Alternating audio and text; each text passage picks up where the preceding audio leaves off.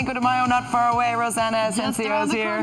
And I'm always excited about Cinco de Mayo because it is always so festive and lovely and a great excuse to enjoy Mexican culture, but not Mexico's Independence Day. Not. And that is the reason I had to come back here and remind people that our Independence Day, September the 16th. Right. Cinco de Mayo is a big holiday, of course, but it's mostly the anniversary of the Battle of Puebla. Okay. A big battle fought between the French army who were trying to invade us and the Mexican army. They were grossly outnumbered, but they still won and defended Mexico. So that's why we celebrate it and we commemorate that battle, of course. Give me goosebumps the way you tell it. You're so passionate about it. I love it. Have passion. Passionate about the culture, the beautiful dressing of the set that Rossana does whenever she visits us. But it really feels like it, and it smells like that lovely, well, that something special that comes with the culture. It's not just about the food, it's about the whole environment and the vibe of it. So what can we do on Cinco de Mayo to bring these feelings into our home?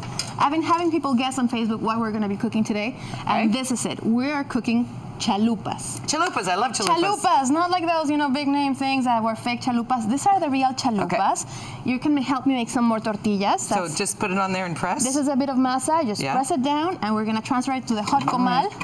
I already have some here. And the traditional chalupas from the state of Puebla, they have this delicious red salsa made with the morita chile. I think I pressed it too hard.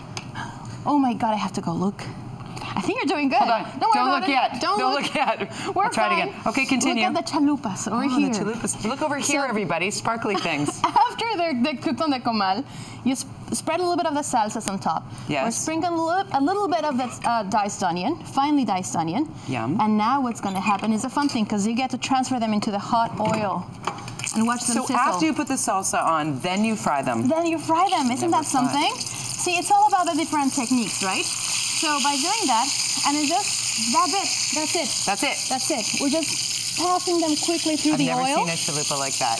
Clearly, I have not been eating the right Mexican food.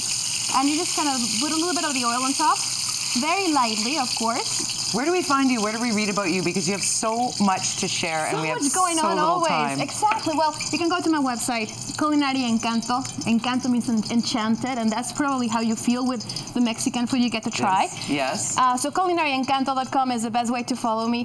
Mi Metate on Twitter, which means my grinding stone, and you can learn all about it. We have this recipe on your website, of course. Nice. So you can make your own chalupas at home. So once we've done this, do we add? This is a very traditional way of presenting them, just like that. But you can also add a little bit of the chicken, and this is just a poached chicken breast. Nice. And if you're like me who loves cheese, a little bit of the queso fresco, and we're ready. Where do you buy your chalupas? Your Mexican ingredients like this and this? Thankfully, everything is readily available these days in Vancouver. 20 years ago when we first moved here, God, nothing. Right. But nowadays you can find everything. From the serranos, for the salsa verde, to the chile morita, which means little berry. That's very spicy. You can find them all in Vancouver, thankfully. Our masa for the chalupas, of everything else, you can find them in your local supermarket. Right. So very easy to make chalupas from Puebla to celebrate Cinco de Mayo and remember that big battle that took place in 1862. That's what it's about. Okay, I'm going to taste this after the break. We're going to make up some more. We're back to wrap up Breakfast Television in a moment. Rossana, so how did I do on this? Well, we can get a little bit more practice. You're good. We can go like this. So that's how I've seen them done. Just a little bit of this and that.